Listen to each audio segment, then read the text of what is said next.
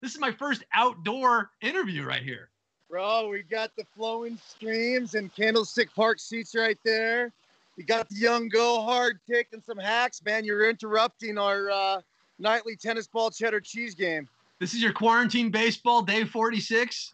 How did you become obsessed with minor league baseball? I just love like the idea of following prospects going up the ranks. You know what I mean? Look, it started when I was younger. I was subscribing to Baseball America. So like top 10 prospect lists, I was all over that. It's like getting into a band before they're famous. Well, I remember a couple games I went to, minor league games, like San Jose Giants, for example. Yeah.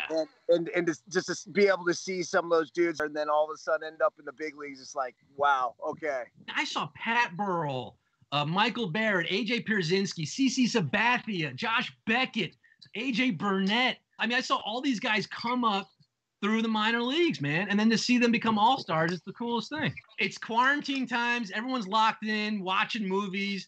I rewatched Moneyball recently. It's like my Star Wars. You played on those Moneyball A's back in the early 2000s. What's your take on like the acting, performances, matching up to the real folks? Philip Seymour Hoffman as Art Howe. Did he nail it or what?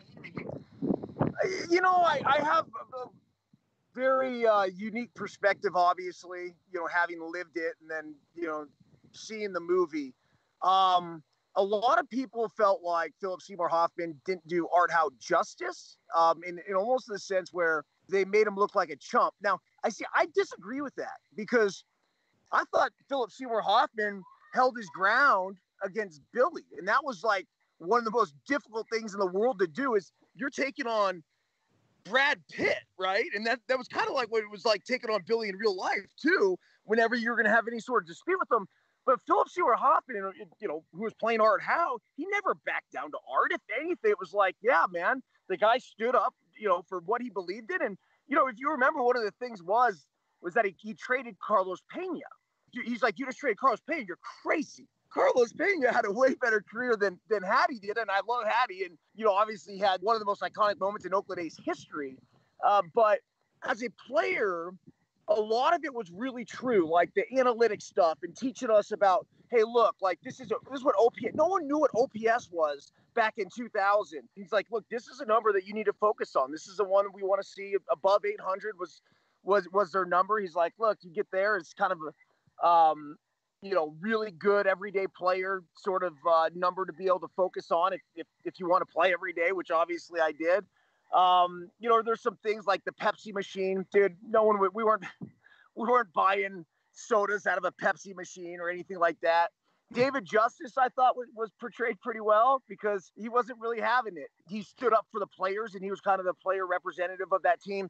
The one thing that, you know, a couple things they left out. Obviously, our pitching staff was unbelievable with Zito, Hudson, and Mulder. I think for the most part, you know, the lottery of that team was what made it so special. And to win 20 consecutive games, dude, we'd go out at night. We'd have 23 out of 25 guys out. That's what made that team special. And yeah, it's a little weird watching. I've watched it 3 times. One, maybe a couple years after it came out. I you know, when it first came out, I did not watch it at all. Really? And then the second time was probably a couple years ago, and then just recently I watched again when it came on. So, you know, all in all, I think it's a great story, and then I think they do a pretty damn good job of telling it too. Oakland has that great baseball heritage. You're one of the 50 A's players of all time. You made that team? Yeah, I mean, it goes to show you that it's not necessarily what you do, but it's how you do it. Looking back on my A's career, I'm sure there were a lot of guys that had a lot better numbers than I did. I didn't dive into it too deep, but the one thing every time I took the field was I busted my ass, and I gave that organization absolutely everything I had, and you know, I think the fans appreciated that. So when it came to them having the vote, favorite A's players, I was, you know, completely humbled and obviously honored to be on that list. I'd put you on the all-time 50 Orioles players too, Burnsy.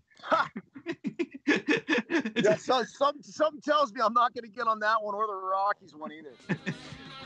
Isolate Night with Scott Rogowsky, live every Sunday through Thursday at 9 p.m. Eastern.